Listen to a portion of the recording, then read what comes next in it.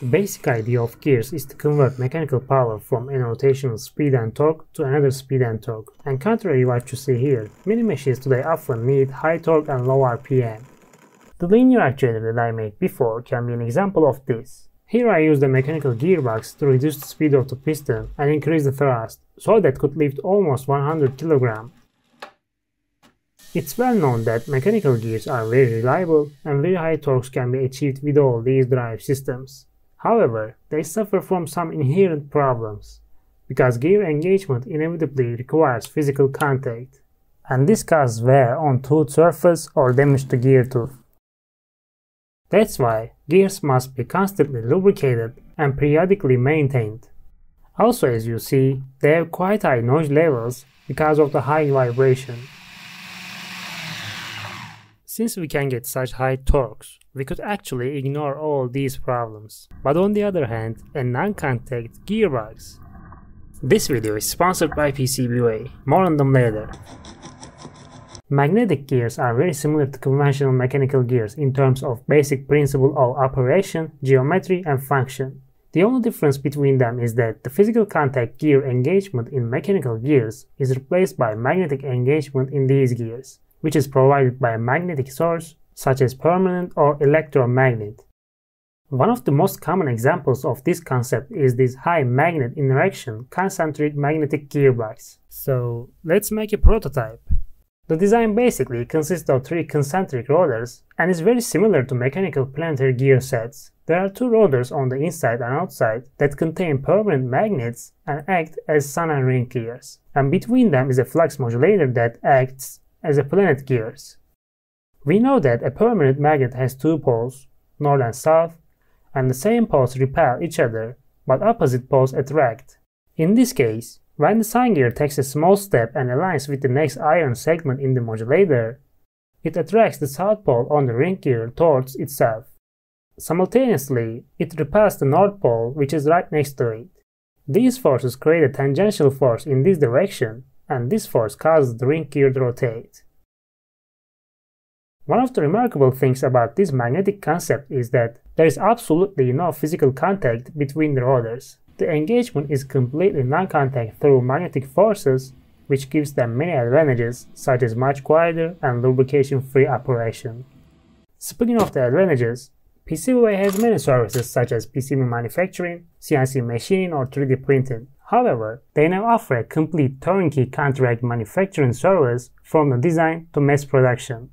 And they have a work that can be an example for that in the past months, which is electric floor fan. As you see here, you actually have all the machinery needed for your project, from the circuit boards to CNC machining. Even if you don't have professional machines, it seems that they have a capacity for many different ideas, from the medicine to kitchen applications. Check the link in the description for more on PCBWay. So let's start with these strong neodymium magnets. I arranged these magnets on the sun gear as one north and one south polarity, which will rotate at high speed. The next step is to prepare the flux modulator, which is actually a very simple component in appearance, and unlike the sun and ring gear, does not have magnet on it. Instead, it consists of ferromagnetic and non-magnetic parts, and which plays a key role in the operation of the coaxial magnetic gear. Because if there was no component such as a modulator, the sun and ring gear would rotate together at the same speed and direction, like a magnetic coupling. But thanks to the modulator, the magnetic flux of each sun and ring gear is modulated in the air gaps between them, resulting in the gear ratio. Let's take a closer look at this. The ring gear contains 24 magnets, in other words 12 pole pairs, and these magnets periodically produce a magnetic flux on the inner wall of the ring gear with a wavelength of 12th harmonic order, in other words 30 degrees. The addition of the modulator to the design causes 12th harmonic order flux in the ring gear to be converted into a 4th harmonic, or in other words, the 30 degree wavelength is converted into a 90 degree wavelength. And at the same time, this modulated ring gear flux is transmitted to the inner parts of the modulator to the sun gear in the center. Here you may think that a gear ratio can be produced because of the flux of the ring gear is modulated to a different order flux, which it certainly is. But why and how did this flux modulated to a 4th harmonic order?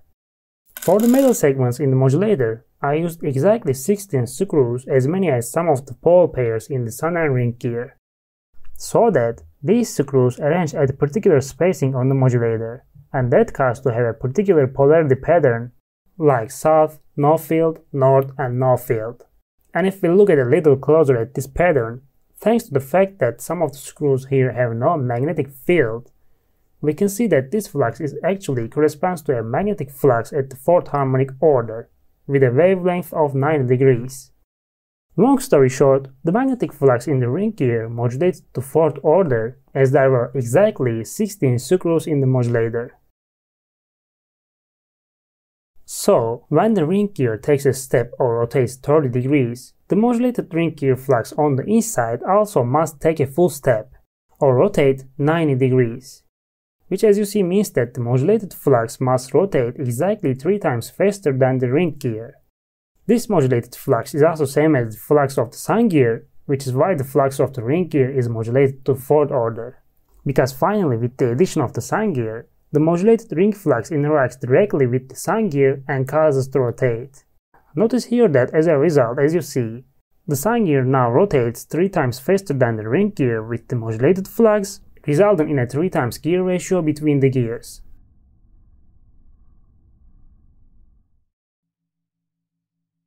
Alright, let's give it a run.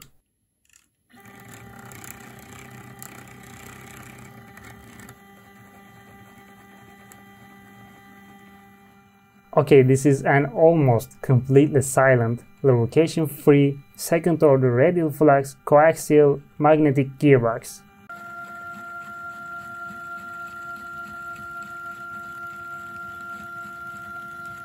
Now I'm going to increase the speed a little bit.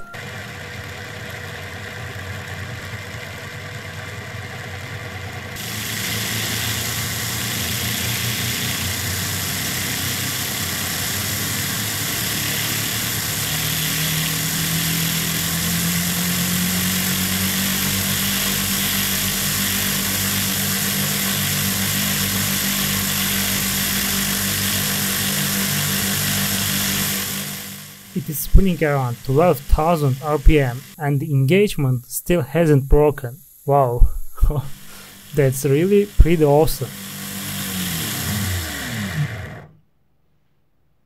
But this is because I increased the speed gradually. If I suddenly increase the speed,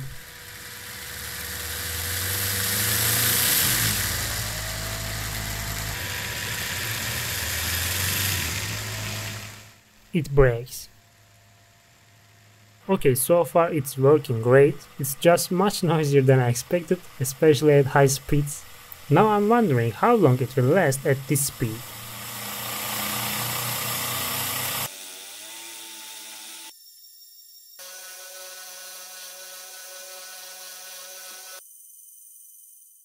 So around 9000 RPM, and after 10 minutes, only the bearings got a little bit hot. Everything else is almost cold. Where is the eddy current? Where are the losses? Why nothing melted? That's a little strange. Okay, by the way, I chose the ring gear as the fixed component since it would be difficult to get output from the ring gear. In this case, the sun gear and the modulator are rotating in the same direction, and this also caused the gear ratio to be 4 instead of 3. It's actually just like the mechanical planetary gears. And unlike these super gear-like designs, in this design we have a flux modulator, so at any moment of the engagement, all the magnets can interact with each other and the torque capacity greatly increases. Speaking of the torque capacity, let's take a look at it. By the way, this large printing bed belongs to Artillery Sidewinder X2. This printer was sent by Heka.com, and I printed most of the parts in the project with this printer. Sidewinder X2 is a really high quality and pretty quiet printer. We have a large print volume and heats up very quickly. It also has many important features such as automatic wet leveling and direct drive extruder. Check out the channel for more about the printer. There should be a review video. And there's a discount coupon below, so definitely take a look. It's the fact that mechanical spur gears are so highly efficient that transmit power almost without loss. But it seems that magnetic gears are better at this. Because if we look at the results, we see that there is no loss between the input and output shafts. Okay, this might sound crazy, because there can't be a lossless system, and even if there is no physical contact, friction or wear on the magnetic engagement itself. After all, there are 3 crappy bearings in the system, and they have to create loss. Even the magnetic coupling itself have eddy currents or have hysteresis losses in the bolts, so it cannot be lossless. Probably the reason why the efficiency is so high is that there is no load on the system. Anyway, we have a more efficient gearbox than mechanical ones, but what I am actually more interested in than efficiency is the limits of this.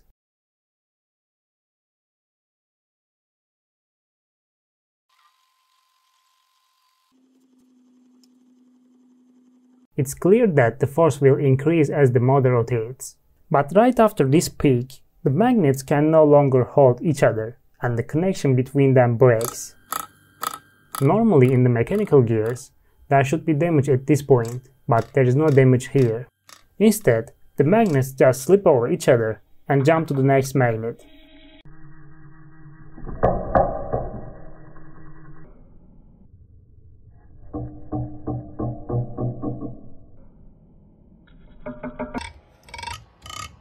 Then the magnets interact again, the force again rises to the maximum point that the magnets can hold, but reach the limit and slips again.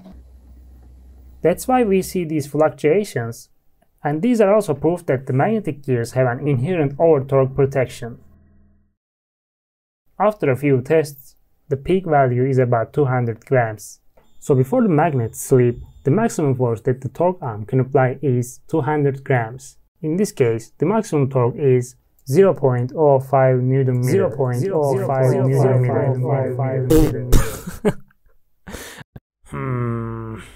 That's really quite low and not even close to mechanical gears. It seems that it would be better for low torque and high speed applications. But I still think it has a potential, because there are many reasons why torque is so low. And one of the reasons is that, as you see, we have a magnetic field outside as well as inside the ring gear. And not using that outer one is a great loss. But if I arrange these magnets in a particular way, as you see, almost the entire magnetic field is now inside, which will greatly increase the torque. There are many things that can be improved, but that's all for now. Thanks for watching, see you next time.